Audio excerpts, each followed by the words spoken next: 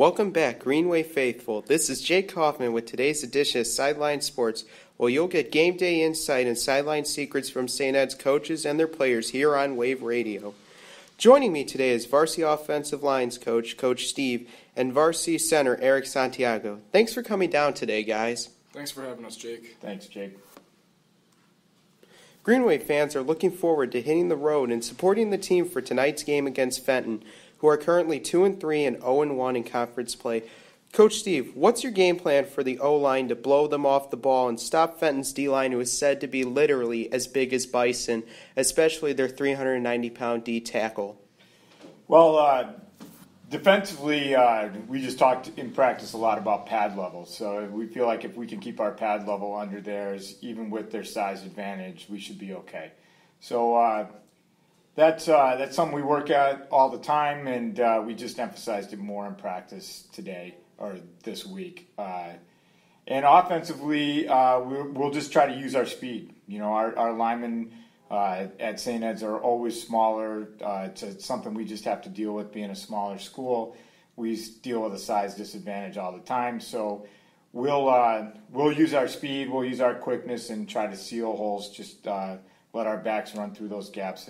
If we can open them up, we're not going to try to drive 400-pound guys off the line.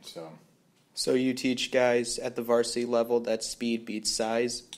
We have to use our advantages. So, you know, everybody has a gift. They have a D tackle that was gifted with being 6'5" and 390 pounds.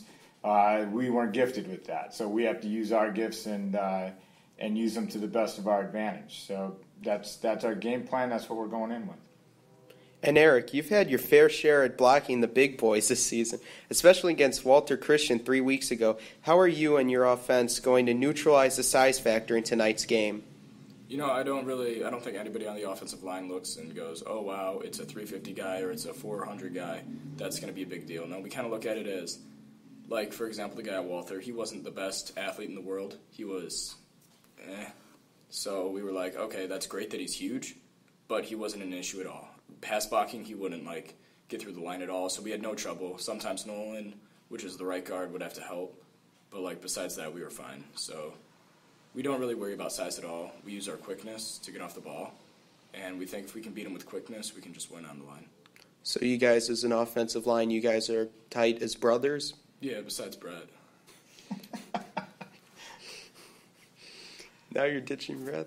Yeah. Come on, man. Well, Coach Steve and Eric, thanks for sharing your game day insights. We're all looking forward to a varsity victory in Bison Country tonight against Fenton.